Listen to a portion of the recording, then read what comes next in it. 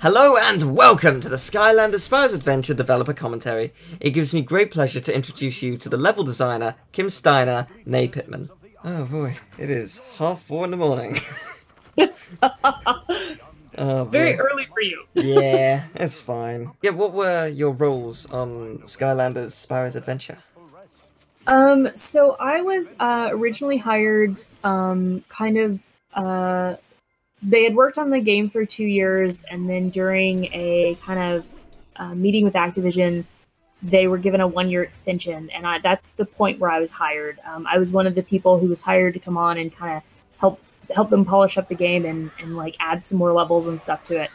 And so I was hired as a level designer. Now, level designer is kind of a weird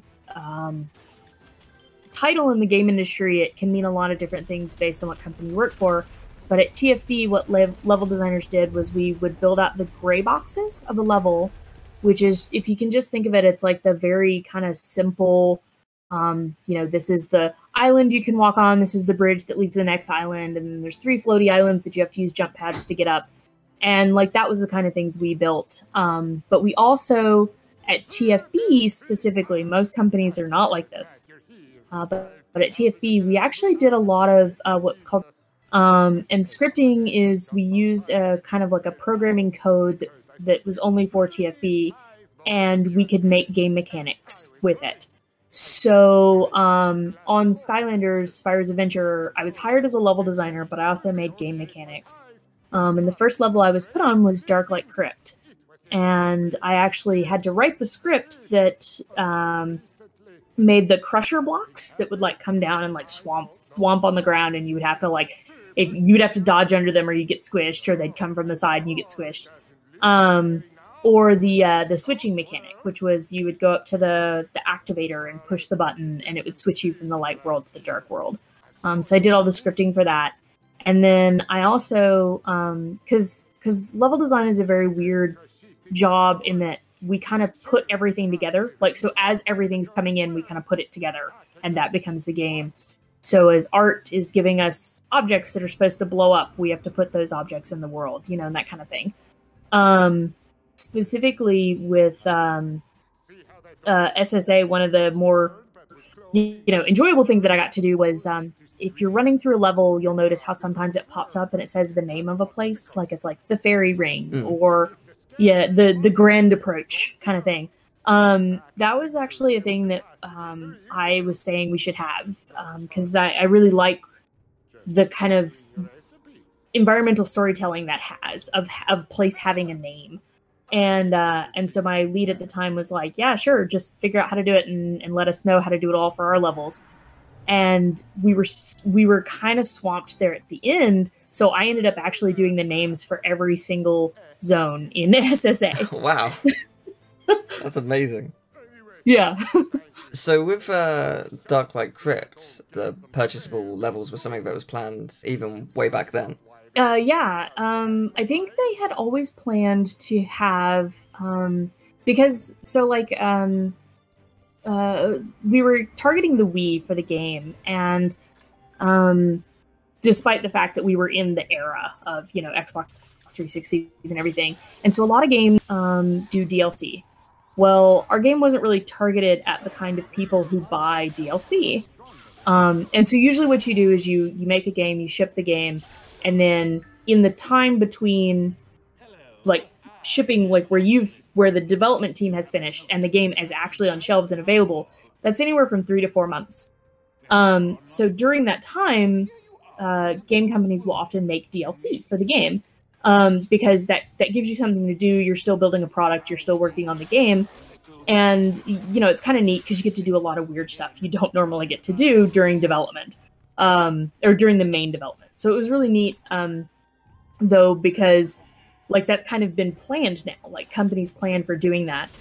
Well, with Skylanders, we knew we couldn't like patch in stuff because it's on the Wii. Like that's not a super common thing for that console.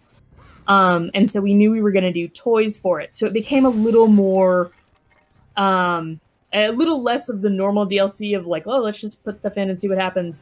And it was a lot more planned, because we had to have the toys for it and everything. So when I came on, they were like, yeah, we need to do And I don't remember. I think were there 2 or 4. Anyway, so that was actually the level I was assigned. They had planned it out, so they kind of knew it was going to be light and dark, and they knew like what the elemental zones in there were going to be. Like I think it was fire, but they had not actually built any of the level yet, so it was just a plan. And I came in and I kind of took their plan and I changed it up a little bit to make it, you know, exciting for me, and then I made it. That's really, really cool. Did you work on any other levels, or was it just that one? No, I actually, I ended up working on final level quite a bit. The boss fight at the end of the final level was handled by another coworker of mine, Chris Nelson, but the original kind of layout of the final level, Chaos's Lair, was had been done very early in development, so it wasn't quite up to the standard that all of the other levels had become. And the guy who had originally done the layout, he's a really awesome guy. His name's Ray. He had actually done the giant robot level where you're punching the stuff as the giant robot. And he had to go back and do a lot of work on that. And so he was kind of overloaded. And so in video games, you do what's called load balancing, where, you know, if somebody's got too much work, but there's something you can kind of pull off of them and give to someone else, you do that, right? Because you don't want to stress anybody out. And so they actually were like, well, Ray's not going to have time to work on final level, and you've finished up Dark Light Crypt, so let's give you final level, and you can just kind of revamp it. But what was really interesting is we were far enough along in development at that point that we really couldn't change that much. So the art was kind of set, but our artist had done a really great job of making these very like modular pieces. So I was able to like double the size of the level because cool. Because of the way they had built it. And then I got them, they had these really wicked looking claw thingies along the sides. And I went over to one of our artists that did like the kind of game art. It's things that we use in mechanics, so like push blocks or crystals or whatever. And I went over and I asked him, I was like, hey, can we break these off of the level and can I turn them into a hazard? And he was like, oh yeah. And like, I think it took him like an hour. And so then I made it where they would sit there and they'd kind of twitch. And whenever you walked underneath them, they would snap down on you. And I distinctly remember the first time I called someone over and I was like, hey, run through this hallway for me. And they started running down the hallway. And I think they started like squealing. It was great. They were just like, oh my God, this level's so much more terrifying now. That is awesome. Yeah. So how did you get into the industry? I actually, so I played games forever. I mean, my first memory is playing video games. So, I was actually going to go to a school, Southern Methodist University. I was going to be an English teacher, and I had been accepted to their actually English graduate department. And I found out that they had a school that was called the Guildhall, which is just kind of a development school, and they teach you how to make video games. And I went to visit, and I was 100% convinced walking out of there. I was like, yes, that's what I want to do. I want to make video games.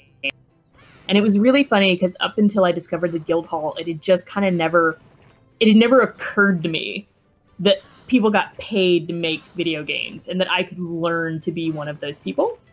But then it was really funny because whenever I applied to the Guildhall, they required you to submit a project. So you had to effectively kind of submit a mod of a game.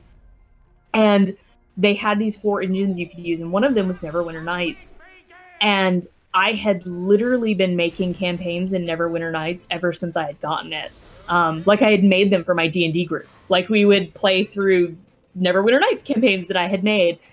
And that's when I realized that all of these games that I had played over the years that had shipped their editors with them, and that I had gone in and just built, playgrounds. Like I was using it like Legos, right? Like I was just building all this random stuff. And I realized that that's what I had been doing for years, was effectively game development. I just wasn't getting paid for it. And so that was very, very eye-opening for me. And I was like, yeah, this is what I want to do. This is really cool. And so I went to the Guildhall and I graduated, and then I actually bounced around at a few companies before I landed at TFB.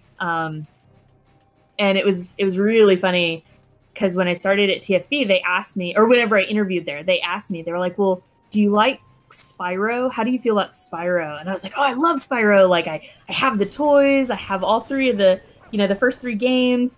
And I just started going off about it. And they were like, okay, calm down. To be fair, that's pretty much what I'd do. Yeah. Well, it was really funny because I thought, like, that was the immediate point where I thought they were just making, a new Spyro game. And they were like, no, it's not quite a Spyro game. It's this thing called Skylanders. And they actually showed it to me at my interview. And they showed me, this was back, they had like a prototype portal and like a little prototype toy. And as soon as they showed it to me, I was just like, I have to work on this game. That is so cool. That is such a neat idea. I love hearing stories like that. It's wonderful. So, you won an award for your work on Skylanders. I did. Yeah, could you tell me a bit about that? So it's, I think now it's actually affiliated with Microsoft. At GDC every year there's a luncheon, and it's Women in Games International. And they do, at the time they had 4 awards that they gave every year. And effectively, the way they did it is, if you've ever been invited to the lunch, you get invited back. And if you've ever been to the lunch, you can nominate people. And unbeknownst to me, one of my coworkers actually at TFB, she had been there several years in a row. And when they sent out the thing and said, do you want to nominate anyone for an award for our, these are the 4 categories, she actually nominated me. She didn't tell me. I didn't know until I won. So she nominated me for the Innovator Award because, they tend to focus on women, and they also, she felt I had come in and had some really interesting ideas. And so she nominated me. And then I won, and it was very weird because I was like, I don't even know what's going on. But it was really cool to get to go down there, though, and be at in this room full of people. It's the first time I got to meet Amy Henning, who's amazing. And I'm getting to sit in this room full of all of these women in the industry that I look up to. And then I had to get up on stage and accept an award in front of all of these people I admire, so much. And I'm just kind of like, I got to work on a game that was super cool, but I didn't really come up with the idea for it. I don't know if this is actually my award. And it was really funny. They were like, shh, it's a great game. Just accept your award. That's brilliant. I'm gonna sort of drift away from your work on the game. I'm gonna basically ask you to pick your favorite child. What's your favorite Skylander? My favorite Skylander is actually Stealth Elf. She was kind of my first one, and then it's just kind of stuck with me through the years. I just really like the way she plays too. That was an interesting thing for me, was that all of our Skylanders had very different play styles to them, and I really liked Stealth Elves. And I have a lot of favorite Skylanders, obviously, but I think Stealth Elf is actually my favorite. So throughout all of development on Spyro's Adventure, what would you say is your favorite part? So my favorite work part was the editor that we use. So a video game editor is a lot like a program that you use to make the game. So if you think about it, if you're a writer, you use Microsoft Word to write, right? So a video game editor is the thing we use to make the game. And our editor at TFB was very, very powerful. And the scripting language put all of the power in the designer's hands. At other companies, as a designer, I come up with an idea, and then I have to go to a programmer, and I have to ask him to program it. And then he gives me a thing back later, that may or may not work. And it may or may not be what I was asking for. And so there's a lot of turnaround time on getting something new into the game. Whereas at TFB, I didn't have to ask the programmer for that. I had it. It was all right there in my hands. And so the absolute best part was just any crazy idea we came up with, we could prototype it and have it in the game in an hour. And so that we did that a lot. We would just be like, oh, hey, I had this cool idea. Let me try it. Hey, it works great. And so it would do this thing of like oh gosh, and it's actually funny. I think in Darklight Crypt, the fire area, like there was no idea for what that was supposed to be, and I was like, oh, I want to have these cool invisible walls, and like I was able to prototype it and have it working in game in about an hour and a half, and like that's unheard of at any other video game company. So that was my favorite thing about development. I think my favorite thing that happened before the game launched was there was one day we had gone into certification. So the game had effectively been sent off to Nintendo and Microsoft and Sony to get verified that it was, you know, good and could be put on consoles. And we were sitting there playtesting the game, but on consoles instead of like on our computers. And so we had these multiplayer games going, and it was hilarious watching all of these developers play the game together. But it was really funny because it's like, you know, it's like these people in their 30s and 40s playing the game, but we all became like 10-year-olds. It was amazing. And like we were like arguing and like bickering like 10-year-olds. It was great. That sounds sort of like my experience of playing the game with my cousin. And just like, no, I want to go this way. It's like, I want to go that way. Ah, fair enough. Fine, we'll go your way. Your way sounds cool. Yeah. It was actually really funny. That was the time Ray and John managed to figure out that there was a push block puzzle that you can trap someone in. We were like, well, if we get bounced from certification, we should maybe fix that. You mentioned like you could just sort of prototype stuff. Was there any prototype ideas that you tried and just scrapped? There were probably several dozen prototype ideas, because they were so fast to make. Like, you could find out if something was fun or not, like, very, very quickly. And it was funny because there were actually a lot on SSA that, like, I tried and they didn't work very well, or they just weren't very fun, because they didn't really fit what SSA was.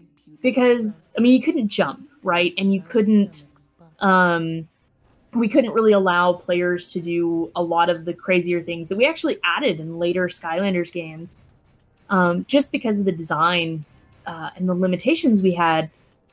But like, even whenever you prototype things and scrap them, like, usually they don't always get completely thrown away. They almost always become an idea used later. So, for example, I actually remember in Trap Team, I ended up using a mechanic that I had tried to build originally in SSA.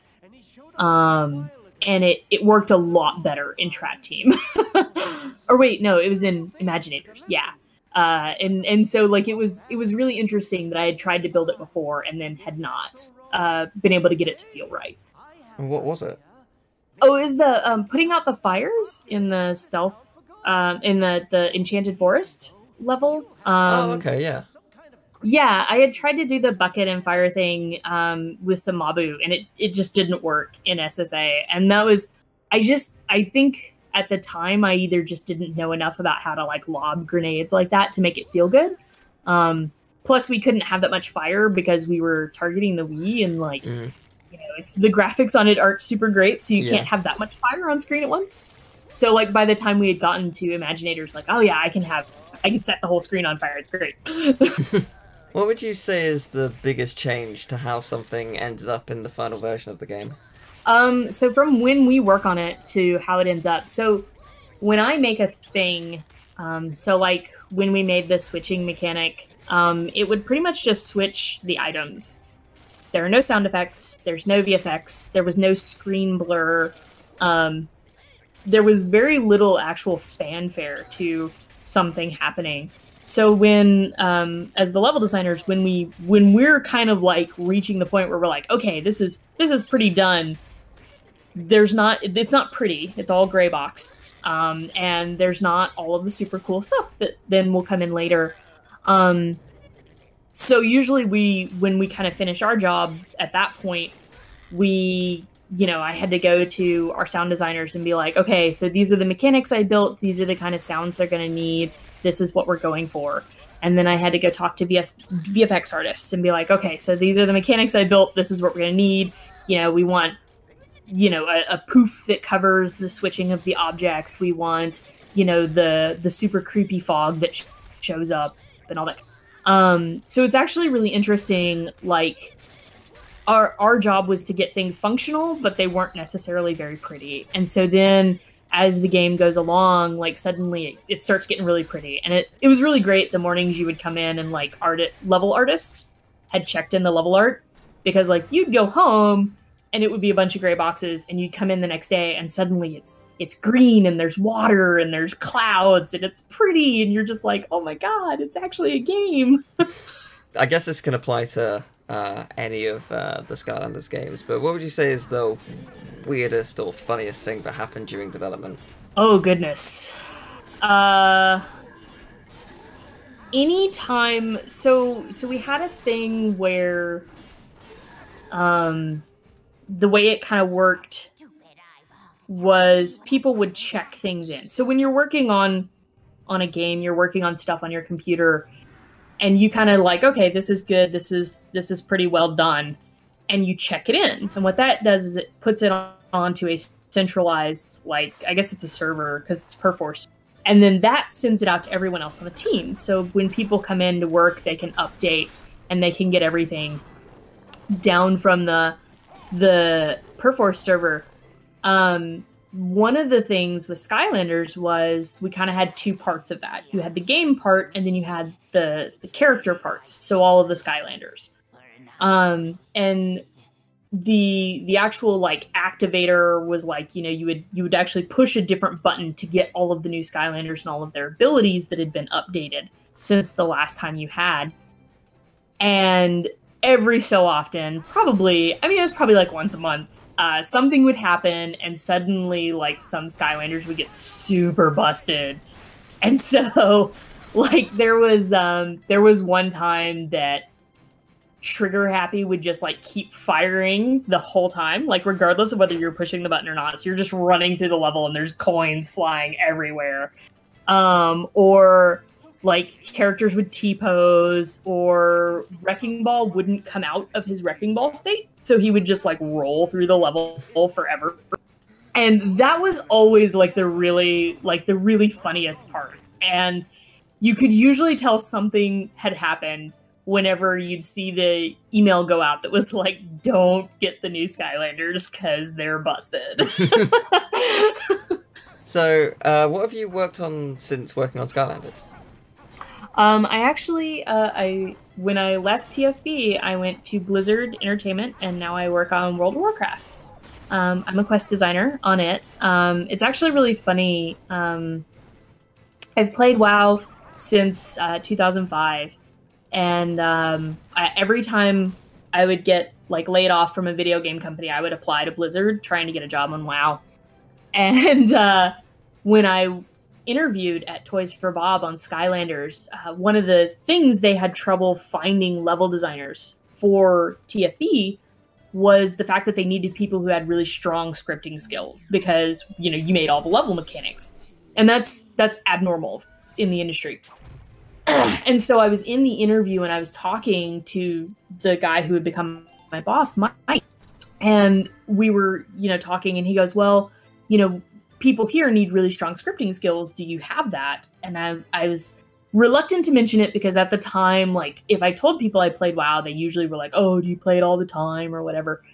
And so I actually, at the time, I was like, well, I made a World of Warcraft add-on that helps me remember all this stuff in the game, and I can send you my code sample, or like I can just send you the whole add-on because it's really not that long. And Mike was like, oh, I play WoW too. And so then we started talking a lot about WoW, and we started talking a lot about the script that I had written to do the add-on, and like all the different, you know, things I was doing in that script. Like I was checking to make sure you had the right reagents in your bag and all this kind of stuff. And he was like, oh, if you can do that, you can definitely do this. And like, it was that moment that got me the job at TFB. So then it was really funny whenever it turned around and I was kind of preparing to leave TFB. and I had applied to Blizzard through a friend that I met because she worked at Blizzard, and I was a huge fan of them, and she wanted to meet me because she was a huge fan of Skylanders. And so the first time we actually met in person, I think it was both of us just kind of squeeing over each other and just being like, "Oh my god, you work on WoW," and she's like, "Oh my god, you work on Skylanders." And so it was very funny. And she helped me apply, and then I got the job there, and it was really funny too because like when I first got there, everybody was like, "Oh yeah, we love Skylanders, it's great." So I imagine working on WoW comes with very different challenges compared to Skylanders. Yeah, it's a lot bigger game, and it's got a lot of layers and a lot of cool stuff going on. It's also really interesting because it's like my favorite game, and so I have a lot of. I guess it's really funny because I have a lot of back knowledge for a game that I'm working on. Whereas like with Skylanders, like we were always coming up with all the new stuff, and we were always coming up with new ideas for. You know, oh, let's come up with a new Skylander, and we just pull something, you know, crazy out of the air. Whereas with WoW, there's like a lot of history, and there's a lot of lore, and a lot of considerations that you have to think about whenever you're making. It's also a much bigger team, so I have a much smaller part. Whereas at TFB, you got to do a lot of things because the team was smaller, so you kind of had to do more things. Whereas with WoW, everyone's very specialized. And that's okay. It's just kind of a different job. And you left Toys Bob after Imaginators? Yes, yeah, we had been kind of working on some other stuff for about a year, and I knew we weren't going to be making another Skylanders game. At least at that time, they were talking about, oh, we're going to work on other things for a while, and I was not really interested in working on the other things we were going to be working on. That's fair. Yeah. So I guess final question would be, what advice do you have for women looking to enter the industry? So I mean, it's funny because you ask like, what advice do I have for women looking to get into the industry, and it's not particularly any different than advice I'd have for anyone looking to get into the industry, which is start making games, start making mods. There are still games that ship with their editors. Skyrim shipped with an even older games that you wouldn't necessarily think of. So like you can still use the source engine for stuff. Unreal and Unity are both really great. Game Maker's really good too. Making games is really the biggest trick, because once you learn one editor really good, it makes it actually pretty easy to learn another one. And then you just keep making new things, and you kind of learn like what works and what doesn't. And invariably you make something and you're like, this is amazing, and you get someone to play it and they break it 2 seconds in. And you kind of go, well, okay, let's not do that next time.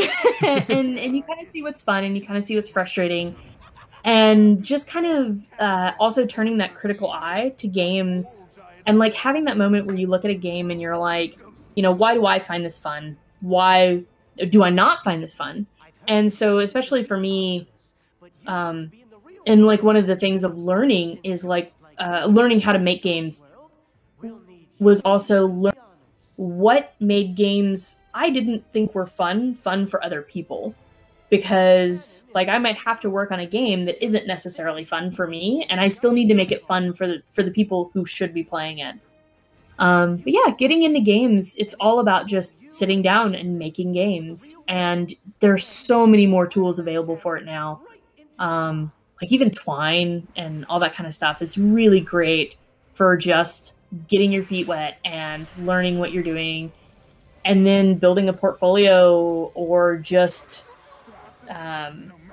like trying to find an associate position somewhere using the little games you've made or the mods you've made. And it's funny because I still know people who make mods and their own like kind of little indie game projects that are never going to be like commercial games or commercial successes, and then they turn around and use those as their portfolio pieces and get associate positions at places and that kind of thing. And there's also like there's schools and stuff for it. The one thing I would say specifically for women looking to get into games is not to be scared of the stuff that they see talking about sexual harassment in the game industry. Because while it is prevalent and while it happens a lot of places, and it's even happened to me, there are still a lot of very good companies out there where that's not going to happen. You know, I've been really lucky in that at least for, you know, a while now, I haven't had those kind of issues and those kinds of problems.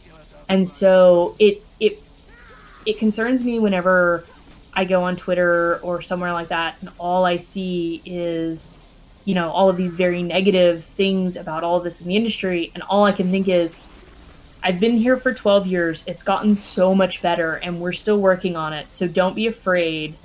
Like, don't let that turn you off from making games. I'm really glad you said that, because whilst this series has been about finding out about development on Skylanders, because it's one of my favourite franchises, it's been about learning about the process for any game, and about the industry. It's about inspiring people to think, oh yeah, this is something I could pursue, and because I think there is a lot of negative press when it comes to the industry at times, I mean with the bad you also get a lot of the good, but I think there isn't as many counter arguments that, because I think a lot of people are ignorant to how the industry works just because it's not massively common knowledge. I know I've learned a lot from this series, so thank you for joining me and sharing your experiences and your wisdom, and just thank you for your work on the games, because yeah, I mean I and many others have absolutely adored them, and will continue to go back and play them and love them, and yeah, it's just it's a massive honor to get to speak with you and learn about the whole process. Well, I mean, you say that. I mean, the whole like the win for us, like as game developers, is actually being able to see people enjoying our game and see people playing our game. And you know, for Skylanders, I actually right before Skylanders Giants shipped, I actually had my son. So I have a 7-year-old now. And I joke, I call him my little Skylander because, you know, I got pregnant with him and I had him while we were making Giants.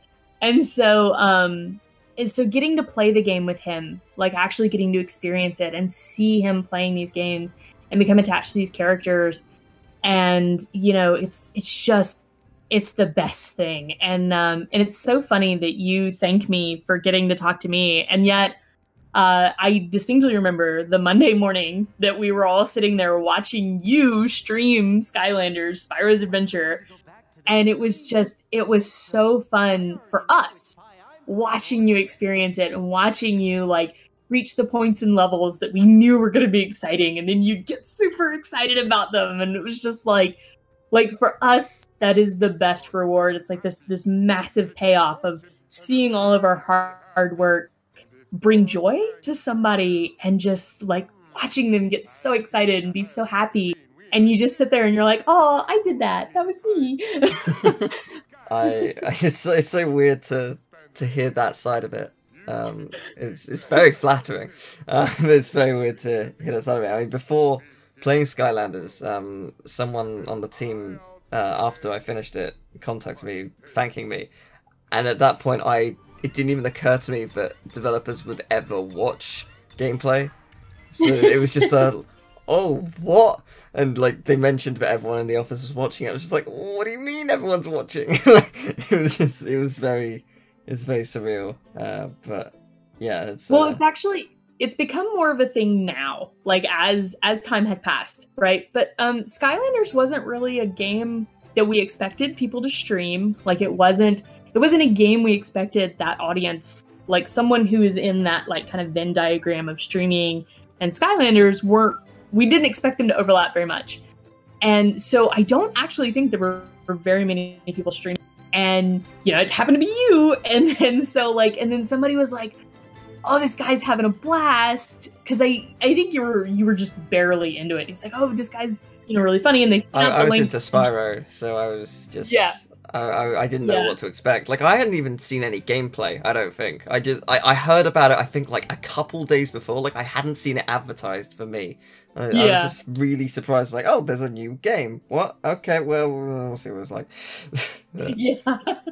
Yeah, and so it was funny, somebody sent it out on the link over the email at the office, and then I'm pretty sure every single person at the office, because we usually have 2 monitors when you're working on a game. Like, you have your one that you're running the game on, and the one you're running the tool on. And we actually, like, it's like, well, you know, the game's shipped and we're working on, at that point we were working on Giants, but it was funny because everybody had the stream on, like, their second monitor, was watching you play, and like, and then you would do something, or you get really excited, or like you would fight some enemy and you'd be like, "Oh, what is that guy?" And suddenly the flurry of emails would go back out. Everybody going, "Oh, did you see that? It was great." But it was you were like the and then you were very excited, and you were very into the game, and we were feeding off of that. And so, like, at that point, even if anyone else had started streaming it, we'd have just been like, "Yeah, it's okay, we got this guy, he's good." Oh, wow. I have no idea how to react to that. That's really, yes. That's amazing. Yeah, it is one of those things. I often have the moments where I see people streaming games, and I know the developers are watching it, and I'm like, I wonder how stressed out this person would be knowing that, like, half of the game developers of this game are watching them play. Yeah. I assume you enjoyed Spyro Reignited. Oh, me too. Oh, I got to play it with my son. It was so cool. Oh, fantastic. Because he was like, it was funny because for me, like, as a Spyro fan, I'm like, yes, they're all pretty. It's all pretty again, and I get to play it again. It's so cool. And my son's like, "Mommy, they brought Spyro over from Skylanders." And I was just like, "Oh, honey, wait, nope, hold up." I actually pulled out my PlayStation 1 discs and was showing him. I'm like, "See, on the cover, it's Spyro." And he's like, "Wait, what?" Thank you very much for watching. I hope you enjoyed the video. If you did, leave a like, subscribe, share the video around. I also have a Twitch, a Twitter, and a Patreon if you would like to support me and the channel.